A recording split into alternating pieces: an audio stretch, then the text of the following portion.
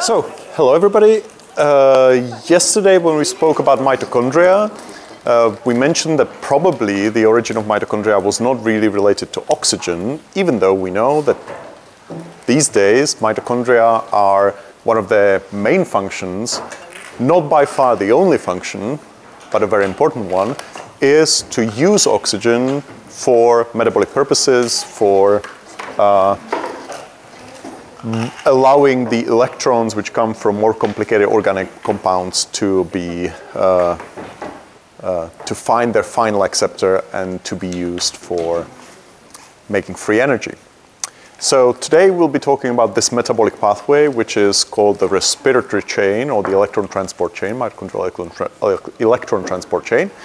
But before we get there, and before we talk about all the individual members of the pathway and what goes on, let's have a look at the catabolic metabolism or catabolic pathways in our body from a more abstract perspective. So let's say we start with, as a metabolite, we start with glucose. But we could just as easily take a fatty acid or something, okay? Something which is normally broken down and used to make ATP. Now, if we took the whole metabolism of glucose, the whole catabolism of glucose, and we wrote it as a summary formula, as a summary equation, as a summary process, we would say that, that glucose reacts with oxygen to form carbon dioxide and water, okay? This is the summary process of the catabolism of glucose. Again, we would get very similar summary process for fatty acids or some other glycerol or some other substrate which is metabolized. Now, this summary process basically describes the burning, the oxidation, complete oxidation of glucose to carbon dioxide and water. And indeed, if we just took a bit of glucose, a lump of glucose or any other sugar or whatever, and we lit it up, it would start burning. This reaction would occur, and of course, quite a bit of energy would be released into the surroundings as heat and as light, the flame, right? This is what would happen. Now, in our metabolism, this is not actually what happens, and this summary process is actually divided into many different sub-processes, into many different sub-steps, which we will cover in today's lecture, tomorrow's lecture, and many other lectures to come.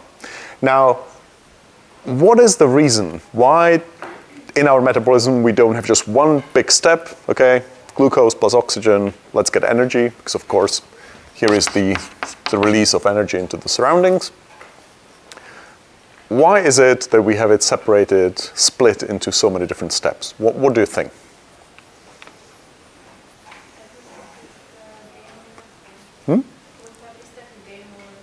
Say again? In every step you gain more. Okay, the question is, why do we have it separated into several steps? That we gain more electrons? What do you mean? So more energy or electrons? Those are two different things. Oh, you don't know. Okay. Just, okay, well, we're brainstorming. Maybe transfer, not gaining. Transfer and that is the reason that we need to transfer. We need to transfer the electrons that we pass through the reaction to the product to the reaction. Okay. But here we are also transferring electrons, aren't we? We are. We are transferring the electrons. Yeah. What are we transferring them from and to? From the glucose. Yeah. With the glucose to the oxygen. Okay. So here we are taking electrons from glucose and transferring them to oxygen. That's exactly what happens. But why does it have to be separated into so many steps in metabolism? Okay, so one reason is that we make a lot of intermediate products if we split it, and we can use them for other things.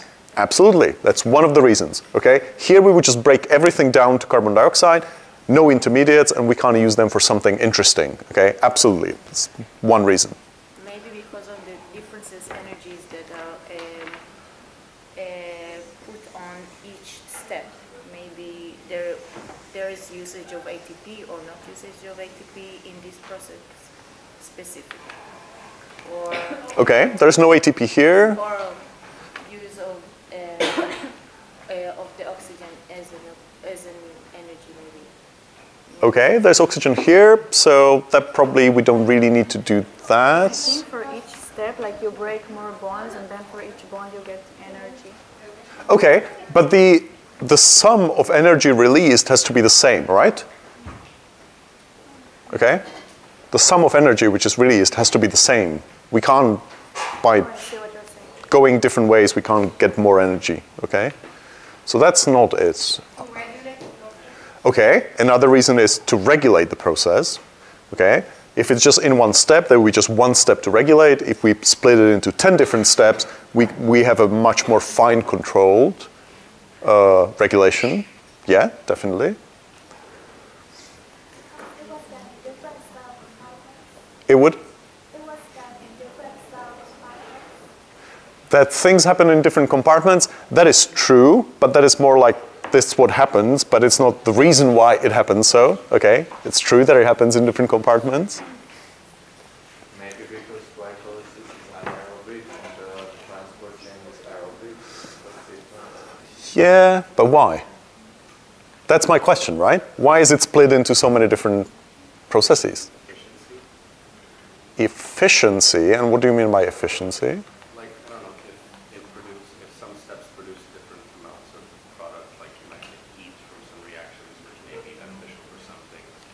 Okay, okay, I think that's going in the right direction. So another reason why split into so many steps is that if all the energy was released in one step, it would be just too much energy. There would be just too much energy and the cell would not be really able to use it, okay, to make it into useful work, okay?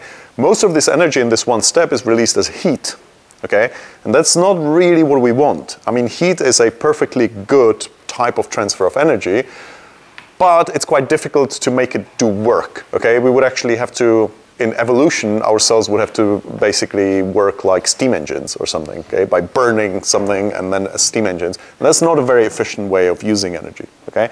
So another reason why it's split into several steps is that we can then much more efficiently use the bits of energy and not have it released in one go, which would obviously increase the temperature too much, etc. You want to add something? No? Okay. All right, so there are quite a few reasons for splitting it into several steps, and this is indeed what we have in our metabolism. And if we take the steps, we can divide them, and there were some suggestions of it already. We can divide those steps into two phases, okay? In the first phase of metabolism, we gradually break down the molecule by taking away electrons, at the same time releasing carbon dioxide. Okay, in the end, we're going to have 6 molecules of carbon dioxide, yeah? Okay, I didn't balance the equation, but you can see how it would be, okay? So in the first step, we are taking electrons away and breaking the molecule into carbon dioxide until there is no more, okay? We completely break it down to carbon dioxide. Now, notice that in this phase, we don't use any oxygen. We don't need any oxygen. We're just taking electrons away. Okay? No oxygen is involved. Now, where do these electrons end up? Because as we said, if we oxidize something, if we take electrons from something, we have to put these electrons onto something else.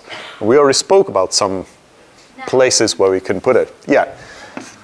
One of them is NADH, okay? Yeah, I'm not going to write down FAD because you'll see that it's a bit tricky, okay?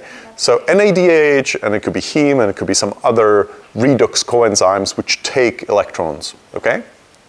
So that's the first phase. You take electrons from glucose, fatty acid, or whatever, put it onto some reduced coenzymes, and we make carbon dioxide.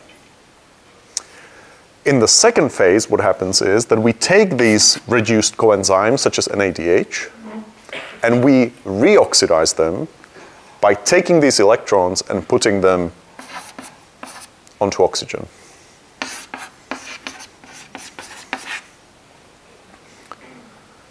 And it is the second phase of this metabolism. So the first phase we'll cover in Krebs cycle and glycolysis and all these other ones. But it is this second phase when we take the reduced coenzymes or reduced enzymes or something and reoxidize them by using oxygen. That's what we'll cover today. Because this pathway that does this is called the electron transport chain, or more specifically, the mitochondrial electron transport chain.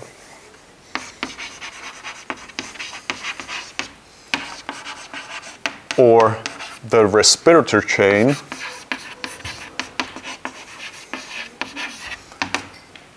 because it is responsible for using almost all the oxygen that we breathe in and that we use, okay? So almost all the oxygen is used in the respiratory chain, okay?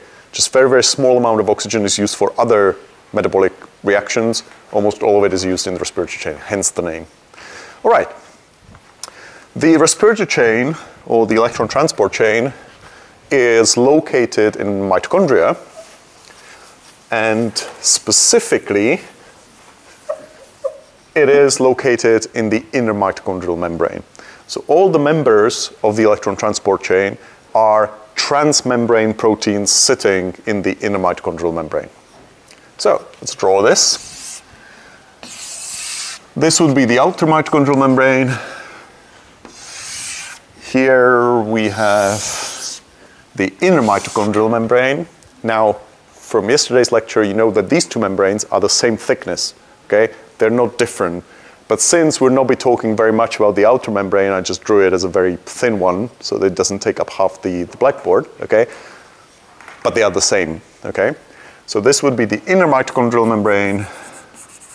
This would be then what? Outer. This would be intermembrane space, and this, the matrix, okay? And this? Cytosol. Excellent. All right. Now, there are several members of the respiratory chain, of the electron transport chain, which take electrons from one another and they pass them on. And I will, perhaps a little bit unconventionally, but there's a good reason for it, I will start describing it from the end. Okay, so I will not start from the beginning, but I will start from the end.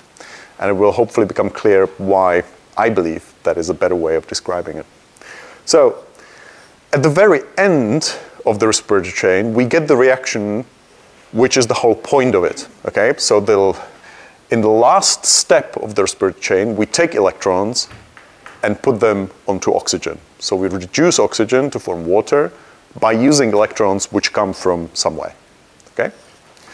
The enzyme that catalyzes this reaction is called complex 4 of the respiratory chain. It also has other names, and I will mention them in a second, okay? And this enzyme, again, it's a transmembrane protein, quite a big one. This enzyme takes electrons, lets them run through this very complicated structure of the enzyme, and in the end, puts them onto oxygen.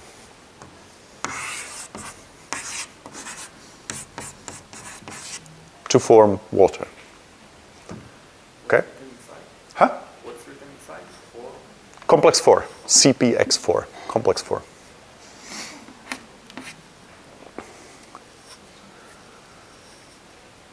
How many electrons do we need to reduce a molecule of oxygen to water? We need 4 electrons. So what complex 4 does is it takes gradually, one over another, takes 4 electrons in, and then it takes a molecule of water, a molecule of oxygen, and puts the 4 electrons on it to make 2 molecules of water. That's what the enzyme does. Now, putting electrons onto oxygen is not an easy thing. And as we were talking about the reasons why we don't oxidize glucose or fatty acids in one go, there is an additional reason for that. Oxygen is not a very reactive gas. You may have heard that oxygen is one of the most electronegative elements. Okay, there's only one element which is higher electronegativity, which is fluorine. So fluorine is more electronegative, but they are quite close to each other. Okay, they are they have almost the same electronegativity. So in theory, oxygen should be as reactive as fluorine, as in thermodynamic theory. Okay, it should want to take electrons from things. Okay. But in fact, that doesn't really happen. So now we are all sitting here in a 20% atmosphere of oxygen, okay? And the oxygen is not really reacting with our bodies, right? Imagine if we were sitting in 20% fluorine, okay? That would be rather unpleasant, okay? And the fluorine would be really reacting with our bodies and would be just dissolving our bodies. But oxygen isn't, okay? So we're sitting here and we're fine, okay? Even the wood, okay, it's not burning. It should be, thermodynamically speaking, but it doesn't. And the reason why oxygen is so poorly reactive, much less reactive than it should be, is a kinetic reason. So thermodynamically speaking, oxygen should be burning our bodies. We should all be burning now, okay, from the point of view of thermodynamics, but we're not. Because there is a kinetic barrier, and remember that thermodynamics is telling us what is possible, and kinetics, yeah, we didn't have the lecture, do we? We will have a lecture on kinetics, which is related to enzymes and everything. So kinetics is telling us how quickly will the reaction occur and if it at all will occur, okay? And here in this case, thermodynamics is saying, yeah, we should be putting electrons on oxygen. It should happen, but kinetically speaking, this reaction is very improbable. Why? Well, because molecular oxygen, O2, the molecule of O2, has a very strange electronic structure, okay? As molecules are built up, they share some electrons, some valence electrons. This is something that you've probably mostly covered at some point, okay? And as a molecule is formed from two or more atoms, the electrons basically find their places in what is called a molecular orbital. Okay, so they start sharing these electrons, and there's an orbital which is shared by the two atoms, in this case two atoms. It's called molecular orbital. And there are some rules how these molecular orbitals are populated by electrons.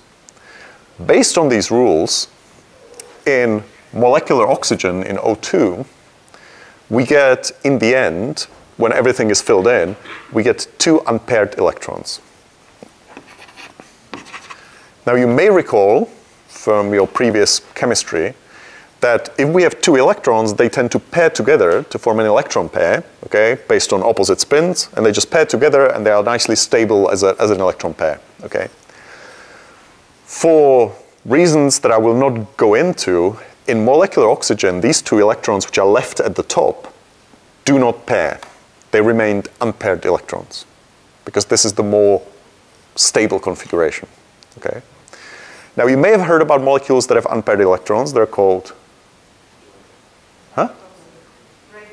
They're called free radicals, okay? And usually they're extremely reactive. So if we have a molecule with an unpaired electron, it tends to be very reactive. It just tends to react with everything. But here we have two unpaired electrons, and these two unpaired electrons make oxygen very unreactive. In a simplified way, we could say that basically this molecular oxygen would have to find some other molecule that has two unpaired electrons in order to react with it, in order to make bonds. And that's very unlikely because normal compounds, like organic compounds or whatever, don't have that many unpaired electrons, okay? So that's why, again, in a very simplified way, that's why oxygen doesn't really want to react with normal stuff.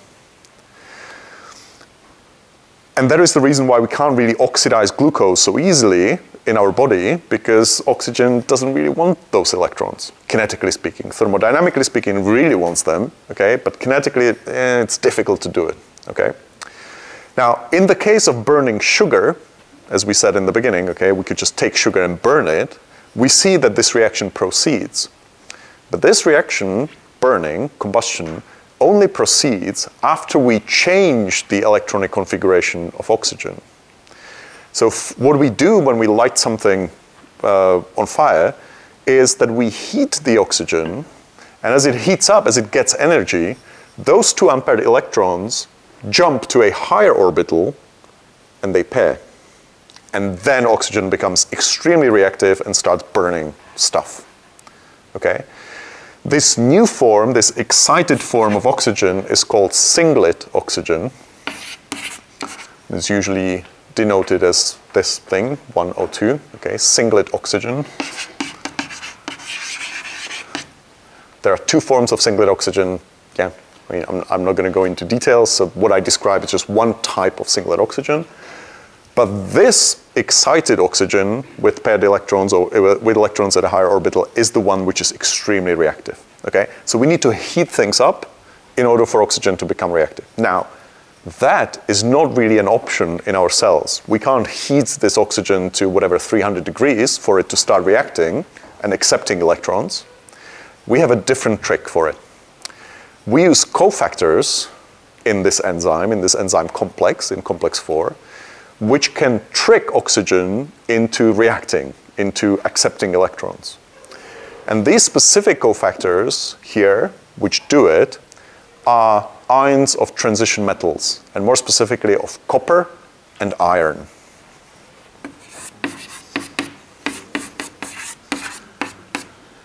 So what we have in the active site, there are lots of active sites in this. It's a very complicated protein, very complicated enzyme. But where this reaction happens, where electrons really get onto oxygen, is a place called a binuclear center.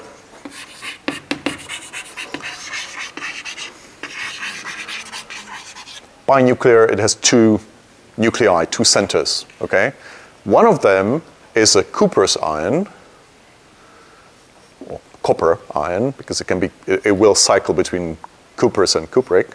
And the other one is a ferrous iron, which can turn to ferric iron, okay? And they are sitting in the enzyme next to each other.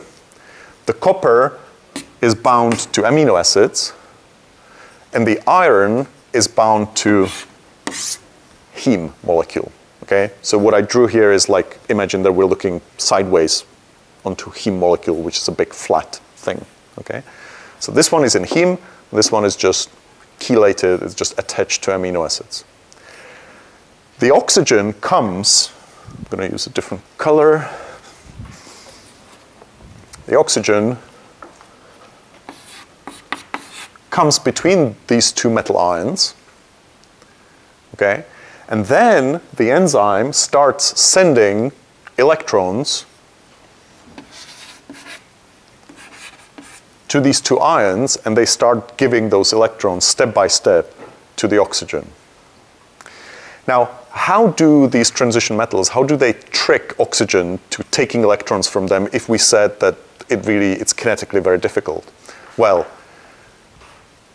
some ions of some transition metals, like copper and iron, have electronic configurations which look like free radicals. They're not really free radicals, but they look like free radicals. And this is what tricks oxygen into accepting into reacting with them and taking electrons from them. Okay? That's also the reason why oxygen reacts with iron quite easily, right? Iron rusts, okay? That's because it looks to oxygen like it's a free radical, so it will react with it, but we won't react with it, or not easily. Does that make sense? So the trick that complex 4 uses is taking these two ions and basically putting gradually, step by step, 4 electrons onto the molecule, making 2 molecules of water. That's what happens in complex 4. Now, where does complex 4 get those electrons? Well, the electrons come from a mobile carrier of electrons called cytochrome C. Cytochrome C. Cytochrome C is a small protein molecule which contains a molecule of heme. So another heme, but this time in cytochrome C. And since heme contains ferrous iron, it can accept an electron, turning from ferric to ferrous, and then it can give the electron back. Okay, so that's how it carries an electron. It reduces itself, yeah, to ferrous, and then it gives off the electron somewhere else and oxidizes to ferric. Yeah, That shouldn't be mysterious. So that's exactly what happens here. So a reduced cytochrome C, which is called ferrocytochrome C, ferrocytochrome C, gives an electron to complex 4. And when 4 electrons are stored in complex 4, they will be transferred to oxygen to make water. Yeah? This is the reason why complex 4, another name for complex 4, is cytochrome C oxidase. Because it oxidizes cytochrome C, right? Cytochrome C, ferrocytochrome C. So ferrocytochrome C is the reduced form of cytochrome C, and then we have ferricytochrome C, which is the oxidized form of cytochrome C. Ferro, ferric, from ferrous and ferric. Yeah? So complex 4, another name for complex 4 is cytochrome C oxidase because it oxidizes cytochrome C. Now, for all these complexes, actually for all enzymes, in addition to the names that we normally use, like complex 4 and cytochrome C oxidase and whatever, we also... Do you have a question? No. No? Okay. We also have systematic names. So we can name these enzymes systematically. Okay? Now, which class of enzymes do you think this would be in? It's an oxidoreductase, absolutely. So the name of the enzyme is going to be oxidoreductase. I mean, the systematic name, okay? We call it complex 4 or cytochrome C oxidase, but systematically it's an oxidoreductase. And the rules for naming oxidoreductases is such that you take the substrate from which we take electrons, so the one which is being oxidized, you put a colon between them, and you take the substrate, then you name the substrate to which the electrons are transferred, and then you put oxidoreductase next to it. So in the case of complex 4, or cytochrome oxidase, the systematic name would be ferrocytochrome C, colon, oxygen, oxidoreductase. Takes electrons from this, puts them onto here, oxidoreductase. We take the substrate from which electrons are taken, colon, then the substrate to which the electrons are transferred, because oxidoreductases, they take electrons and put them somewhere else. That's what they do, right? So first the enzyme, first the substrate from which the electrons are taken, then the substrate to which the electrons are taken, in this case, oxygen, or dioxygen, if we want it to be really precise, dioxygen, because it's not an atom of oxygen, it's a molecule, but that doesn't matter very much, oxidoreductase. Yeah? Excellent. Good. So basically, the cytochrome C molecule has to go 4 times to complex 4 in order to accumulate the 4 electrons to reduce the whole oxygen. Or we need 4 molecules of cytochrome C. Yeah? Or 2, which come twice. You know what I mean, right? Good. Now, where does cytochrome C get the electrons from? Well, it gets it from another big complex of the respiratory chain called complex 3.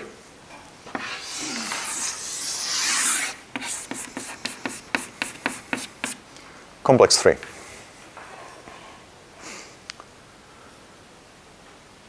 So what does complex 3 do? Well, it takes 2 electrons from some other donor of electrons called coenzyme Q, and I will get to that, or ubiquinone, it's the same thing. Ubiquinone or coenzyme Q, we'll get to that. Takes those 2 electrons from it, and through a complicated path, actually 2 complicated paths, but that's not, you don't need to know that. Through some paths, it passes these 2 electrons one by one to cytochrome C. So cytochrome C can only carry 1 electron, okay? Because it only has 1 ion of iron, which can only accept 1 electron. So this thing can carry only 1 electron and can give only 1 electron to complex 4. But complex 3 basically takes 2 electrons from coenzyme Q and splits them and then gives them one by one to cytochrome C. Okay? It takes 2 electrons from CoQ splits them, and then gives them off one by one. Right. What would be the systematic name for complex 3? Okay. Ubiquinol. Ferricytochrome C, because the receiving form is the ferri, is the oxidized form. Okay. Ferricytochrome C oxidoreductase. Yeah, that's the systematic name. But we usually call it complex 3, or we call it cytochrome BC1. There are many different names for it, but the systematic one is this. But it needs to be away 4 electrons, right? So it will be. So you would have to take, for one molecule of oxygen to be reduced, this has to happen twice, and this has to happen 4 times. Yes. Okay? Good. What is this CoQ, and why did, well, first of all, notice that I drew cytochrome C here in the intermembrane space, because that's where it is, okay? Cytochrome C is a protein which is in the intermembrane space, but it's not just floating around in the intermembrane space, it is attached to the outer surface of the inner membrane. Yeah? This whole thing is the inner membrane and is attached to the outer surface of it. And it is attached by means of electrostatic interaction. So basically the protein has a domain which is positively charged, and the phospholipids in the membrane are negatively charged. So those two things attract each other, okay? There are negative charges here in the phospholipids, and they attract each other, and that's why cytochrome C is attached electrostatically to the outer layer of the inner mitochondrial membrane. It can be released from it. It happens in apoptosis, etc.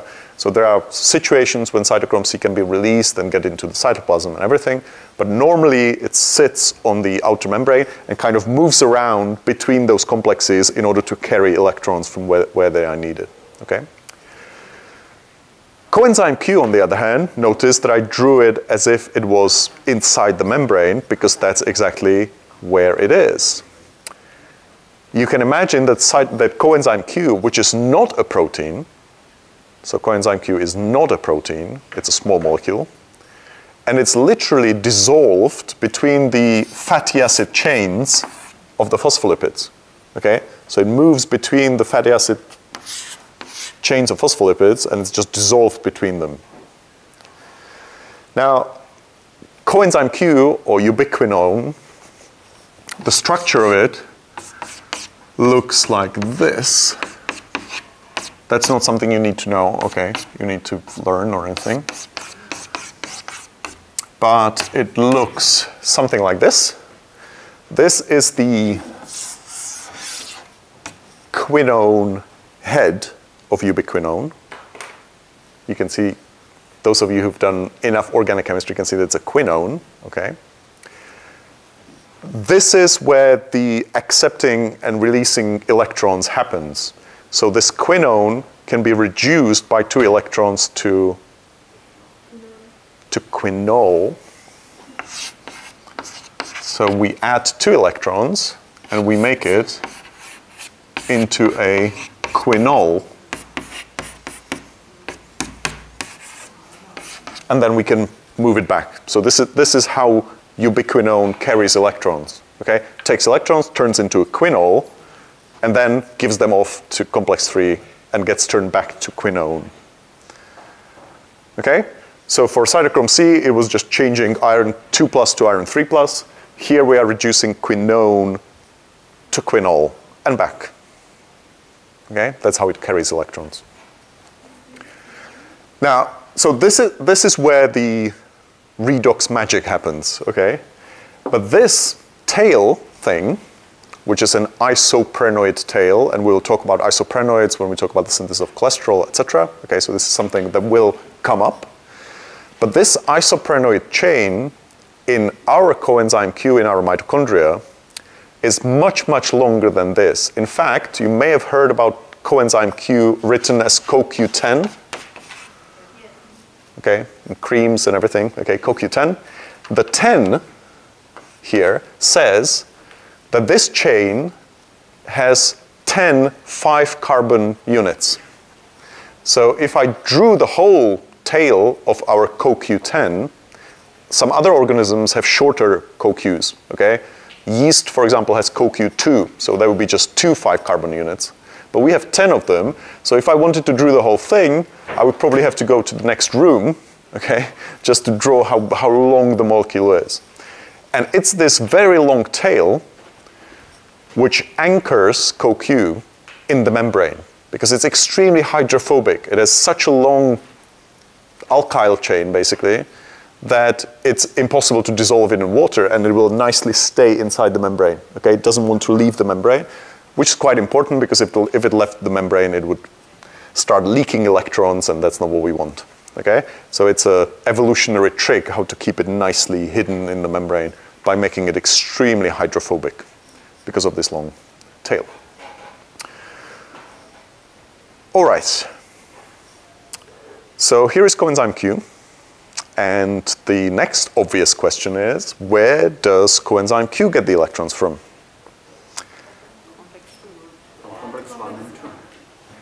There are many sources of electrons for CoQ. Many. And this is the reason why we started from the end, because if we started from the beginning, we would first have to list all the enzymes that start the respiratory chain, and it would be a bit strange, okay? So that's why we started from the back, because this is constant, this is always there. But then CoQ can get electrons from many different enzymes, okay?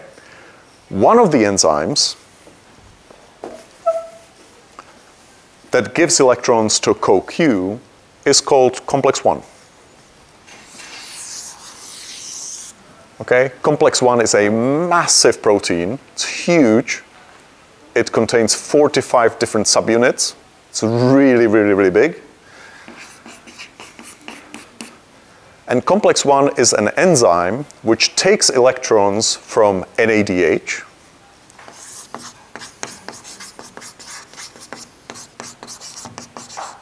reoxidizes it to NAD+, and those two electrons, through complicated pathways, very complicated pathways, get transferred to CoQ. What would be the systematic name for complex 1?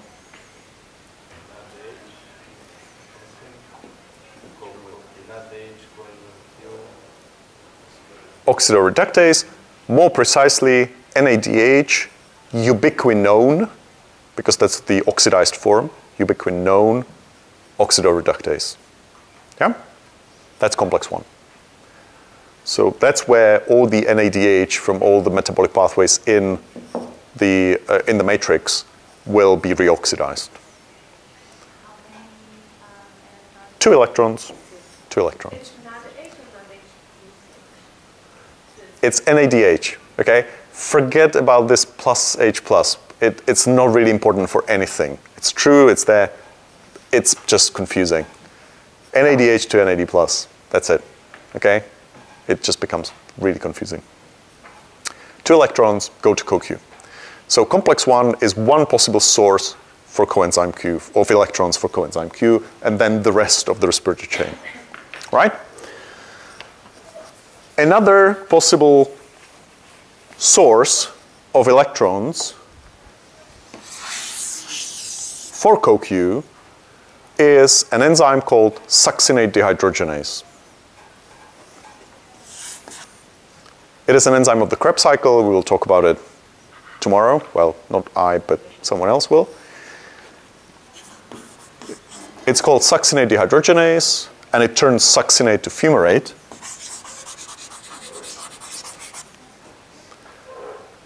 It takes 2 electrons from succinate,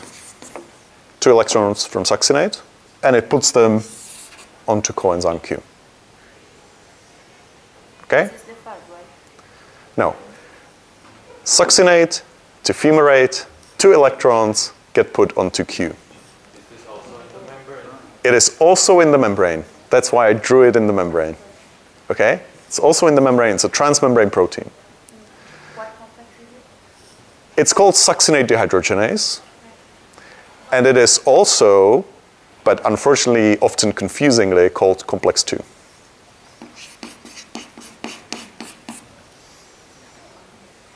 Okay? For historical reasons, it's called complex 2. But The real name of it is succinate dehydrogenase, or the systematic name would be,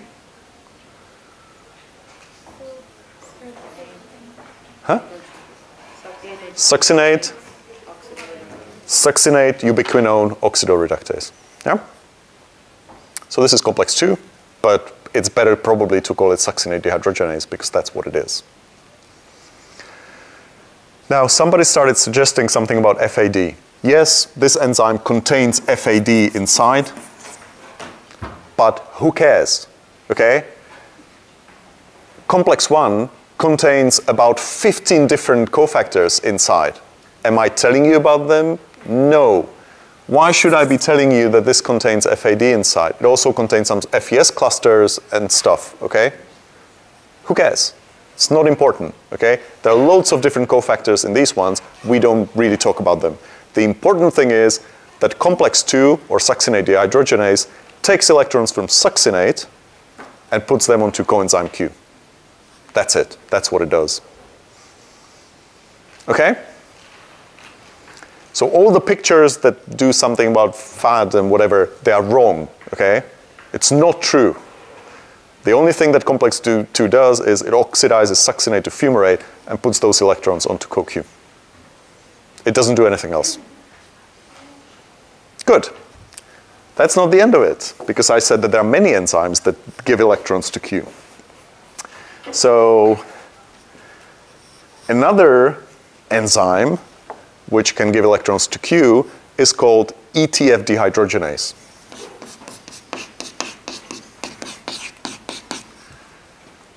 This ETF stands for electron transferring flavoprotein. Do you want me to write it down? Yes. It's a very long name. Electron transferring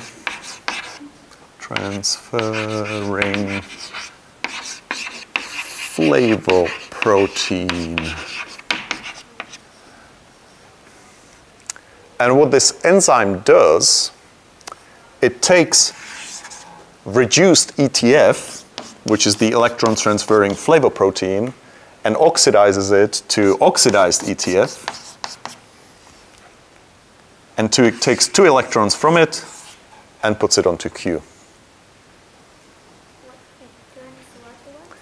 Reduced ETF to oxidized ETF. Okay, we don't have any easily, I mean, I could probably call it red and ox or something just to make it clear, okay? So reduced ETF to oxidized ETF, takes 2 electrons, puts them onto Q. So there's an alternative name for complex 2?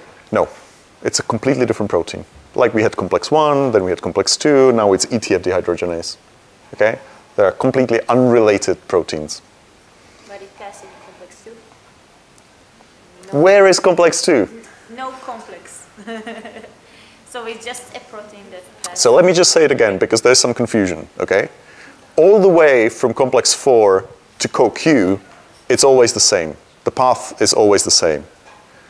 But there are many different enzymes which can give electrons to coenzyme Q.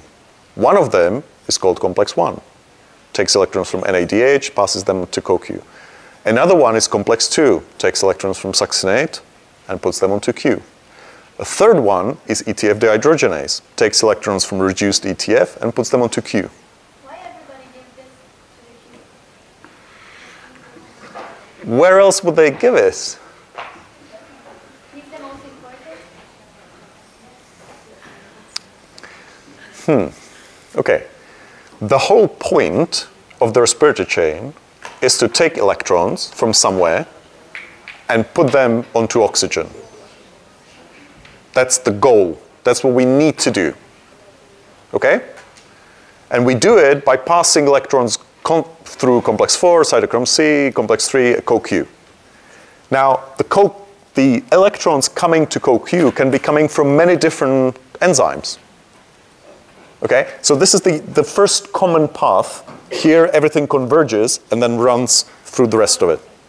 Okay? It's not that it's more important. I mean, they're all important. Okay? They're all important.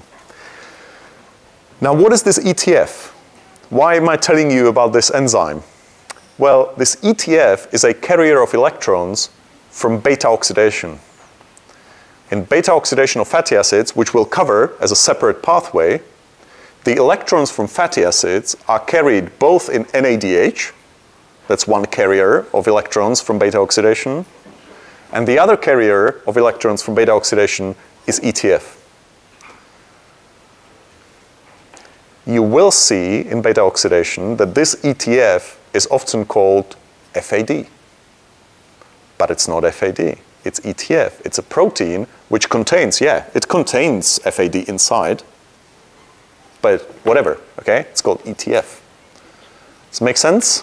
It will become a little bit clearer once we talk, I mean, when you discuss beta oxidation. Yeah, I'm not going to give you the whole beta oxidation, okay?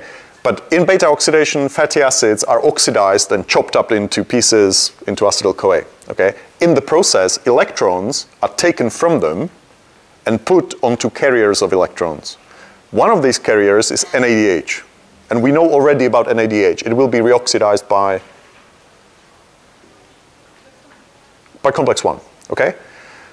Another carrier of electrons from beta oxidation is called electron transferring flavoprotein.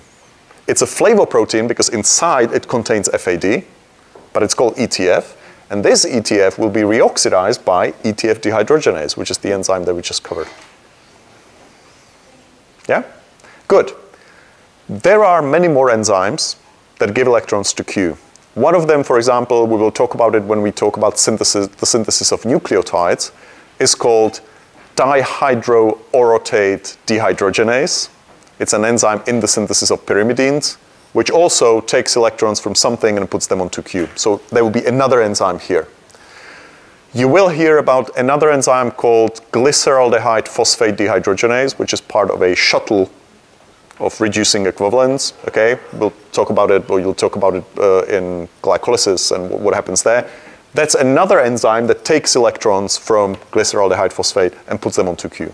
So it depends on the process with the enzyme with electrons? You could say that, okay? So imagine that in the inner membrane, there are many different enzymes which can all give electrons to coenzyme Q, okay? Complex 1 is just one of them. Complex 2 is another one. ETF dehydrogenase is a third one. Glyceraldehyde phosphate dehydrogenase is another one. Dihydroorotate dehydrogenase is another one. There are just a lot of them. And they all give electrons to Q, and then they run all the way to oxygen. Does this make sense? Good. That's the respiratory chain. So let's take a short break, 3 minutes, and we'll continue to why we're actually doing this. So the next thing that I want to discuss is why it is, what is the principle behind, what is the reason why electrons flow in this sequence, in this direction. And the reason why that happens is that the individual members of the sequence have different affinity, different willingness to accept electrons. So we start with compounds or members of the chain which have a relatively low affinity to electrons, which don't really want to accept electrons very much, and we gradually move to those members that have a much higher affinity to electrons, and of course, we end with oxygen that has, except fluorine, the highest affinity to electrons. So what we use is a difference in this affinity to electrons to make those electrons to flow in this direction. So they're not going to flow in the opposite direction, they will always flow towards oxygen. Now this measure of affinity to electrons is called a reduction potential.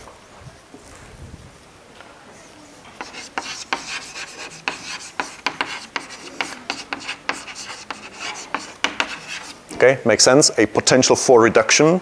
Reduction is accepting electrons, yeah? It's a reduction potential.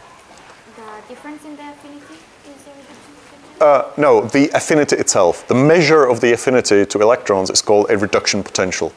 Okay? Potential for reduction, for accepting electrons. Okay? And we start with things that have relatively low reduction potentials, and we move towards high reduction potentials. Again, it's a potential for reduction, so the ability to accept electrons, and it goes up and up and up and with oxygen, it's the highest that we can get, okay? The reduction potential of oxygen turning to water is about plus 1.2 volts. It's measured in volts, it's a potential, right? You don't need to know those numbers, okay? It's just for illustration. So oxygen has a very high reduction potential. 1.2 volts is one of the highest that we can get of any element, okay? Fluorine would be higher, but you know. Now, if we take, for example, complex 1 as the starting place, and we take the electrons from NADH, the reduction potential of NADH is about minus 0.3 volts, okay? Minus 0.3 volts. So you can see that it's much lower reduction potential. It doesn't really want those electrons very much, okay? It still wants them much more than glucose, for example, because otherwise we wouldn't be able to pull them away from glucose and put them onto NADH. But in the context of the respiratory chain, the affinity of NADH to electrons is not great. It's minus 0.3. And that's why, by slowly increasing the potential, we move these electrons along the chain. Now, I didn't tell you really anything about the inside structure of those complexes, but there are many different subunits, okay? There are many different coenzymes like FES clusters and hemes and FAD and FMN and all sorts of things. And the electrons are jumping through all these little parts with ever increasing reduction potential. Okay? So when we talked about splitting the metabolism into so many different steps, here, even within this respiratory chain, there are many tens of steps that actually take place, and each of them increases the reducing potential. Okay? So that's why electrons flow in this direction. Now, this difference in reduction potentials between the beginning and the end is what also allows us to do some work. So the same way if we have a dam, okay, and there's a lot of water up high, and then we allow it to flow down, we can have a turbine start turning or something, okay? So we can do some work because of the potential difference. And that's exactly what we do here as well. So there's a potential difference, in this case, in reducing potentials, in reduction potentials, okay? And we use this difference to do some work. What is the work that we do here? We transport protons from the matrix to the intermembrane space. Okay, so once again, the flow of electrons, the electrons really want to flow towards oxygen, but we put a lot of, obstacles to them. And since the electrons really want to go, they have to jump over the obstacles. And this jumping over the obstacles allows us to transport protons from the matrix into the intermembrane space. Okay, does it make sense?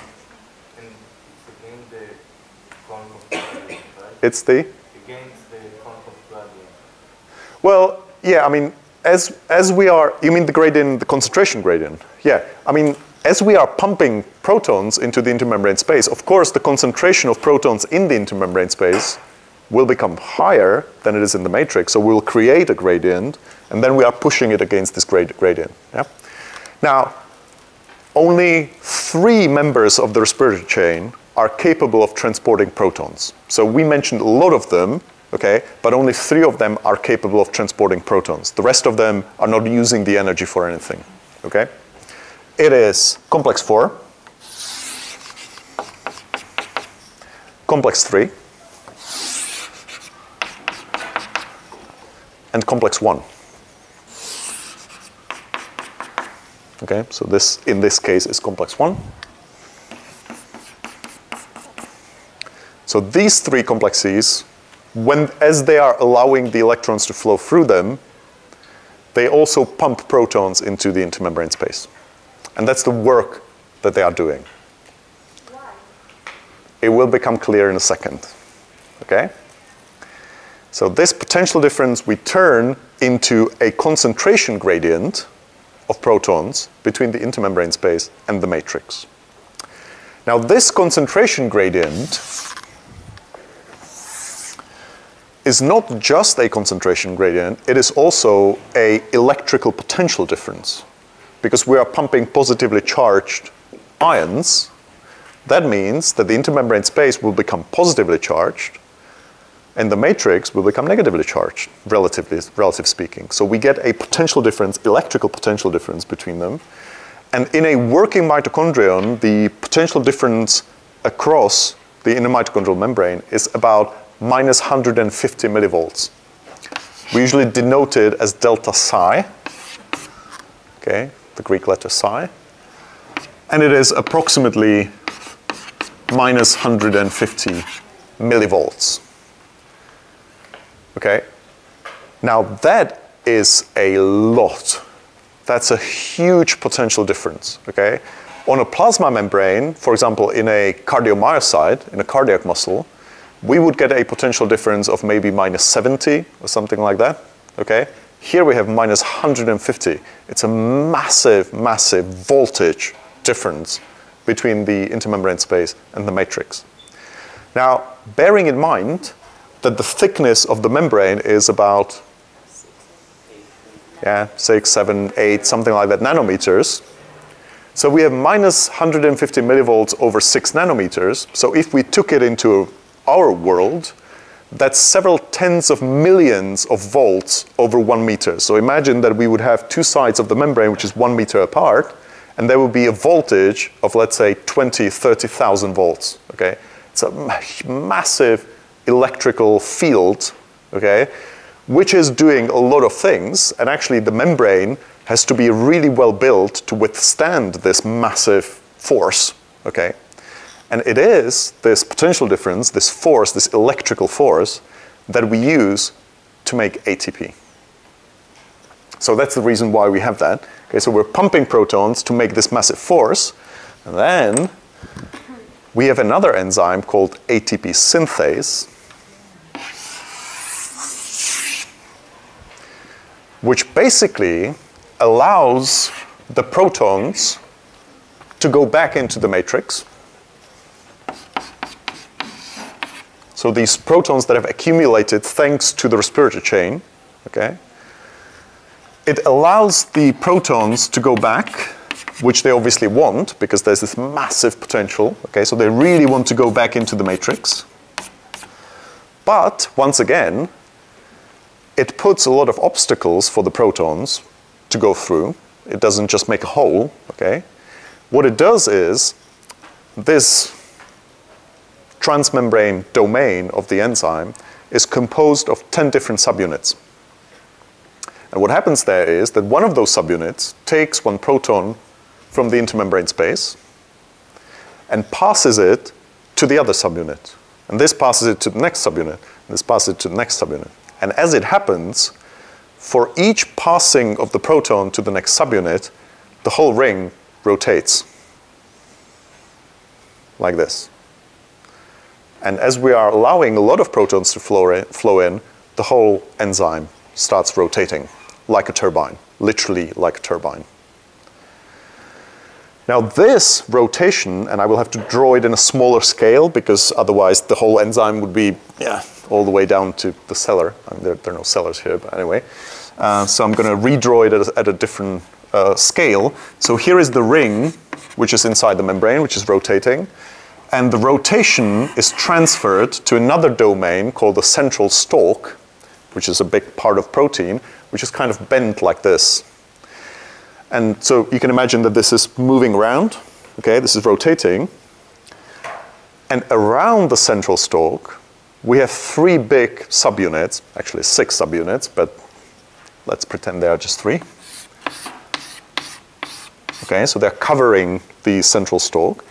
And since the central stalk is bent like this, as it rotates, it pushes at the 3 subunits which are around it. And when it pushes onto the subunit, it basically allows ADP and phosphate to be welded together to make ATP. Okay? I'm describing it in a bit of a, kindergarten terms. Of course, we could talk about thermodynamics and equilibria, non-equilibria, whatever, okay? But I think it is a good metaphor to think about, because this, what I'm describing, is actually what happens. There's an actual rotation and there's an actual pushing, okay? And the pushing allows, it creates conditions for ADP and phosphate to be joined together into ATP. Okay? So this is what actually happens. The enzyme is called ATP synthase. There was a Nobel Prize awarded for the discovery of the mechanism to John Walker. And you can easily find on YouTube animations or even actual microscopic videos of the rotation mechanism. Okay? The enzyme itself is too small to be seen in a microscope, but what they did was they basically attached a very long fluorescent filament to it, and then they took pictures of the rotation. So it really does happen, okay? It really does rotate, okay? The structure of the enzyme is a little bit more complicated. There's some peripheral stalk and whatever, but that's not important. This is the principle behind it, yeah. The protein is rotating, the proton is rotating around the protein, and the protein is also rotating inside? No, the flow of protons from the intermembrane space into the matrix pushes onto the protein so that the protein starts rotating, okay? I mean, the proton, is it rotating? Well, not really. It's taken to this subunit and then to this subunit and to this subunit. It kind of moves along across the membrane, and that pushes the enzyme to start rotating, okay? Of course, the only thing that's rotating is this ring and this central stalk. This thing is stable, and that's why it pushes onto it as it rotates. Again, look at the animations. It's very clear. Once you see it, you will remember it quite easily. So this is the whole point, okay? Well, at least half the point, okay, of the respiratory chain, and then the synthesis of ATP, okay? So half the point of the respiratory chain is to get rid of those electrons. We need to get rid of them. But as we are getting rid of them, we also pump protons into the intermembrane space. That's how we use the energy. And then we use the potential to make ATP. Okay, so the ATP synthase then makes ATP from ADP and phosphate. And this ATP then, of course, be used for other processes. Now, since you can see that the synthesis of ATP occurs in which compartment? In the matrix. It occurs in the matrix. So if we want to use the ATP outside of the mitochondrion, outside of the matrix, we first have to transport it out of the mitochondrion across the inner mitochondrial membrane. And there's a special transporter called ANT, adenine nucleotide translocator. It's not that important. It's a transporter for ATP, which exchanges ATP and ADP and phosphate, okay, moves it around so that we can use it elsewhere. And I will just give you a little preview, because we'll talk about this later on. This ATP, which is exported from the matrix into the intermembrane space, does not really diffuse into the rest of the body. Remember, we said that diffusion is not really something that happens very much, okay? Everything is too thick and it would just take too long. So in fact, what happens is that just outside of the inner mitochondrial membrane, in the intermembrane space, there is an enzyme called creatine kinase, which takes the phosphate from ATP and puts it onto creatine, making phosphocreatine, or creatine phosphate. And that's a much smaller molecule, which can then travel out of the mitochondrion and can move around at least to some extent, because ATP is too big. And the ADP, which was formed by this, returns immediately back to the ATP synthase and can be reoxidized. So the ATP, which is formed here, is exported through ANT and then comes back as ADP and is being constantly reoxidized. And here we are turning to creatine phosphate. And we'll talk about that once we talk about muscles and et cetera. Okay, so this is just a little bit of a preview. Yeah. So the creatine phosphate take just the phosphate? Just the phosphate. Okay, and then it's much smaller, can move around a little bit, but it keeps the free energy. It is still a macroergic compound, so it keeps the energy. It doesn't lose any energy, but it's much easier to move around. And then, when it's needed, it gets converted back to ATP, but that may happen somewhere completely different. Good. Does it create ATP for the whole body? It's just for the intermembrane? Well, it sort of does. It does create ATP for the whole body, but the ATP which is formed here does not get very far. It's actually the energy in ATP is transferred as creatine phosphate. It's transported into the rest of the cell as creatine phosphate. Okay? So the energy is not created, but is transferred or stored here, but it doesn't really travel around the cell as ATP, or at least most of it doesn't. Okay? Good, yeah. AMP is getting the energy to creatine phosphate? To creatine phosphate? Okay, just... Yeah. So by transferring the phosphate to creatine phosphate, we keep the energy in the creatine phosphate. And from creatine phosphate, it can easily be transferred back to ADP to form ATP without any loss of energy. Okay? But again, this was just a preview. Okay? We'll talk about it more when in the lecture about muscles. Okay? So this is just a connection between the two. All right. Now, what would happen? Imagine that this is all running, okay? And we would have some method to make a hole into the inner mitochondrial membrane. 1 or 2 or 3 or 100 holes into the membrane. What would happen? So protons would be free to back into the matrix, right? There would be nothing stopping them. There wouldn't be any potential to make ATP, so the ATP production would stop.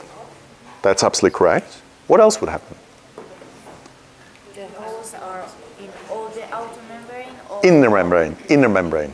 Okay? In the outer membrane, there are holes all the time. Okay? The outer membrane is holy. The organization in the particles in the mitochondria are also would be messed. It's very condensed inside.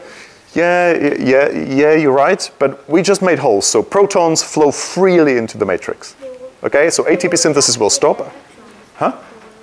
They will not react with the electrons. No, absolutely not. The NAD H would be reduced as well. No, it wouldn't. No, it wouldn't. These are protons, and reduction happens with electrons, different things. The NAD wouldn't be reduced. It wouldn't be re-reduced? Reduced. Like NAD won't turn to NAD H. But why? Because the complex won't have any work. No, actually complex 1 would be running much faster because it wouldn't have to push any protons against the gradient. So no redox things, okay? Protons will... Yes, the energy, correct, thank you. The energy which was stored in the gradient, in this massive potential, would turn to heat. Because normally, we use it to make work, we would use it to make ATP, right? But since we just made holes and the protons can just easily flow back, the energy can't disappear, okay? It's the law of conservation of energy. It can't disappear, it will just turn to heat. Because we're not doing any work, any ordered transfer of energy, we will get disordered transfer of energy, which is heat. So what happens is, if we made holes into the inner membrane of a functioning mitochondrion, it would heat up massively. It would start producing a lot of heat. And this is something that evolution actually started using. So in our cells, but especially in cells of organisms which hibernate or which need to make heat to survive, contain a protein called uncoupling protein, or UCP1.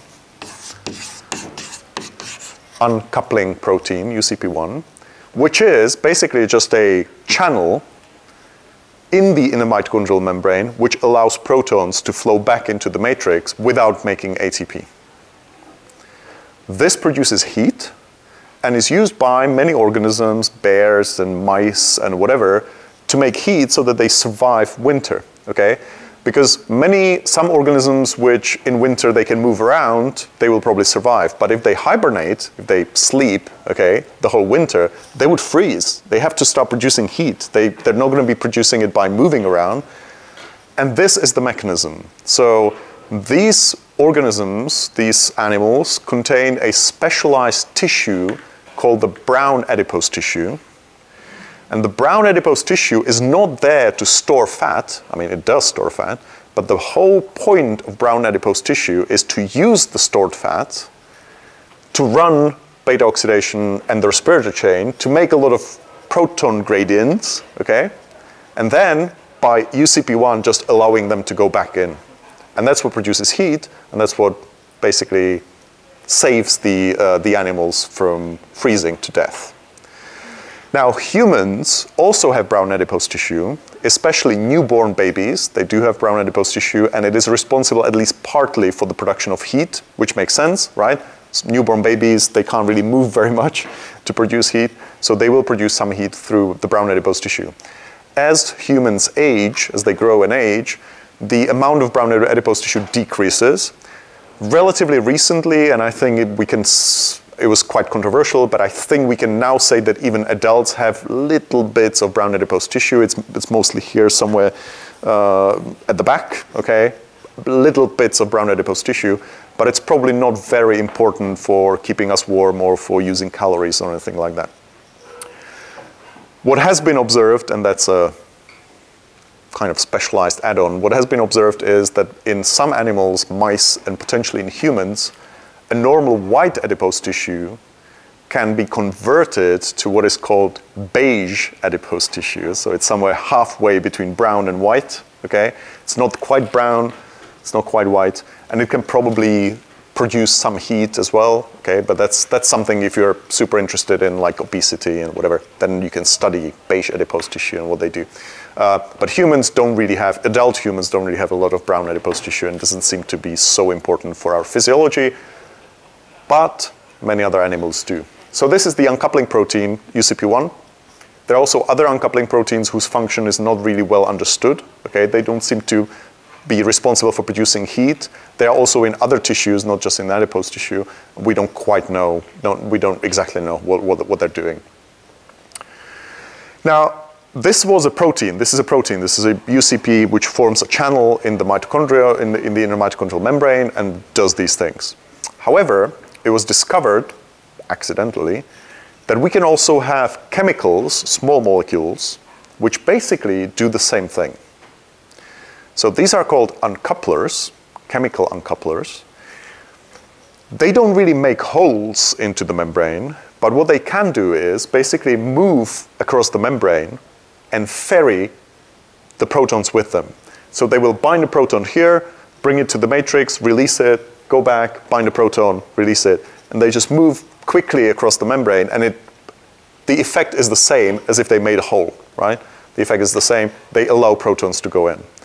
And these chemical uncouplers were discovered by complete accident in the beginning of the 20th century, where especially women, so people working in ammunition factories, making grenades and explosives, etc., many of them started losing weight, okay? They started massively losing weight, and many of them died because of that, okay?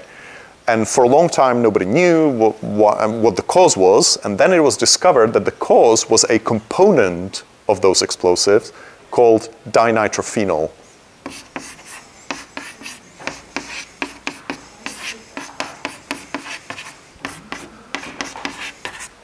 Dinitrophenol was a component of those explosives, and as the women, as the people, it was mostly women because obviously men were fighting or dead, okay? So it was mostly women, but yeah. They came into contact with quite a lot of these dinitrophenol, and as we now know, dinitrophenol is an uncoupler. It can move between the two compartments quite easily across the membrane and carry protons to the matrix. And they were losing weight because the nutrients were being burned by all these metabolic pathways, but the potential was not really used for making ATP. It was just dissipated by this uncoupler, okay? Now, of course, this was discovered much later, because we only understand these mechanisms that I just described of the respiratory chain since about 1980s, okay? So it was quite late 1970s, early 1980s. It was quite late in the 20th century when all these mechanisms were actually discovered, okay? So for a long time, nobody knew how dinitrophenol worked, but now we know that it is an uncoupler, yeah. But then it stops the ATP creation, so how? Absolutely. Yeah, and that's why so many of them died. Yeah, but what makes them lose weight is supposed to gain weight. No? So the whole metabolism is actually working much faster. They are burning through a lot of nutrients. but the energy from those nutrients is converted to heat, not to ATP. So that's why they're losing weight, because all their fat and everything that they eat gets immediately burned, but all the energy is released as heat. That's why they're losing weight. But this, what you said, is absolutely crucial, because not only were they losing weight, which you could say, well, okay, that could be useful, okay, in some situations, but the side effect of that is that they weren't really synthesizing enough ATP. And for some tissues, like the cardiac muscle, this is deadly, okay? The cardiac muscle and nerve cells, et cetera, they have to produce a lot of ATP to keep working. If you disrupt the potential, that means that less ATP is being produced, and they often died because of heart failure, because the heart just couldn't cope with it, okay? It just didn't have enough ATP to keep going, okay? Now, dinitrophenol was actually used as a dieting pill, okay? But it was banned after about a decade or something like that, because a lot of the patients taking it died. The trouble is, well, the thing is, the difference between the effective dose and the lethal dose is very tiny, and it's individually different. For different people, the sensitivity to the lack of ATP is different. So it's an extremely unsafe drug, because it's very difficult to dose right, okay? That's why it was banned, but amazingly, you can still, to this day, you can still buy pills with dinitrophenol over the internet, okay? They are extremely dangerous, don't do it, okay? They are deadly, but still, you know, people buy them. I mean, they will lose weight, but they also die. So, not ideal, not ideal. A lot of research, as you can imagine, a lot of research, a lot of money is poured into designing uncouplers that would let you lose weight, but they wouldn't kill you, okay? So far, none of them were discovered. So basically, if it works as an uncoupler, it will kill you. And if it doesn't work, you're not gonna lose any weight, okay? So far, this attempts to make a better, more safe uncoupler have been unsuccessful.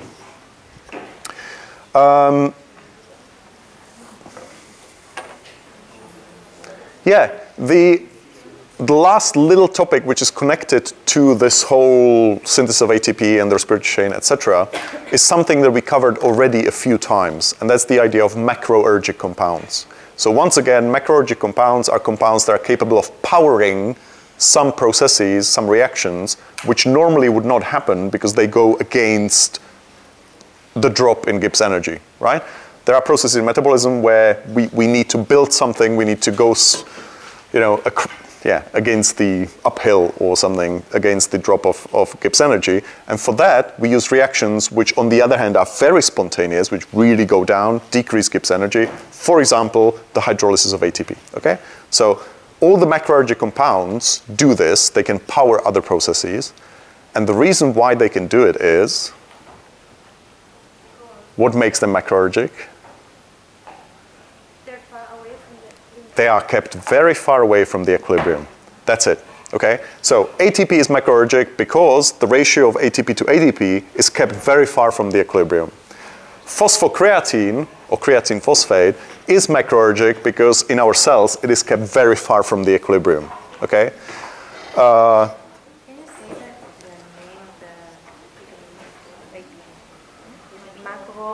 the Macroergic.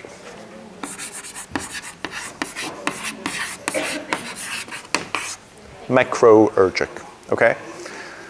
Another types of macroergic compounds are, for example, esters, thioesters, with coenzyme A, okay? So acetyl coenzyme A, etc. They're also macroergic compounds. Why? Because in our cells, they're kept very far from the equilibrium, okay? So the ratio between acetyl-CoA and acetate and CoA is kept far away from the equilibrium mixture, okay?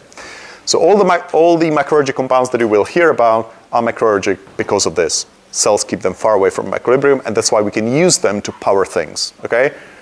Tomorrow, I think tomorrow, when you talk about the Krebs cycle, you will see some reactions which are powered by hydrolyzing these esters with coenzyme A, for example. All right, any questions?